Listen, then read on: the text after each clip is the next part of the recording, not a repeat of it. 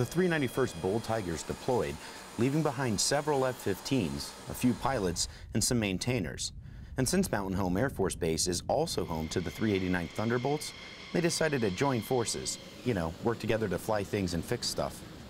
They have to take in all of the aircraft that were left behind and all the personnel that are left behind. So the scope of everything we're looking at increases when you go from 21 aircraft to 34 aircraft.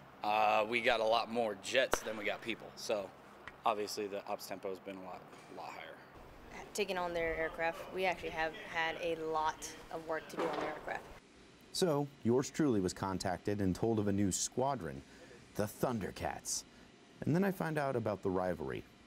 It's different because it's two different cultures that merge, and so you have some kind of battling that goes on between the different AMUs. One says they're better than the other. I've heard of rivalries before. I mean, we all have them, even in my shop. See? That's a photographer photobombing my awesome video shot. So what do? Say goodbye to award-winning photo and hello to chubby broadcaster. Anyway, rivalries are everywhere, including the T-Bolts and Bold Tigers. I mean, they feel like it's our fault that their jets break so much, but I feel like it's their fault that ours break so much, so. The jets from the 91st, they just start breaking, and all of a sudden. Oh, yeah, okay.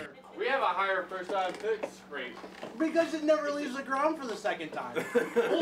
You got fire how many here? Yeah, I'd say that their jets probably break a little bit more. 389th is better. It's just, you're gonna have your diehards.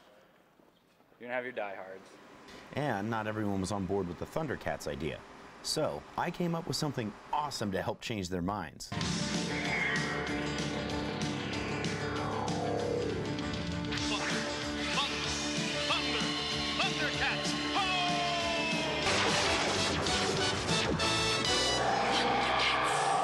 No, that would not happen. No? No. All right. Do you want me to show it? That would not happen.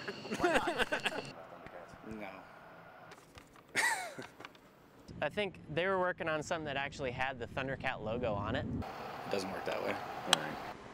Maybe the Thundercats isn't too popular, but it's all in good fun. And it gives a chance to learn something from the other side. We both have the same mission and the same things that we do, but we do it a little bit differently. You see what they do down there, and you're like, well, I never thought about doing it that way, and you do it that way, and it actually makes the job a lot easier, and same thing, you can teach them your tricks that you've learned throughout the time as well.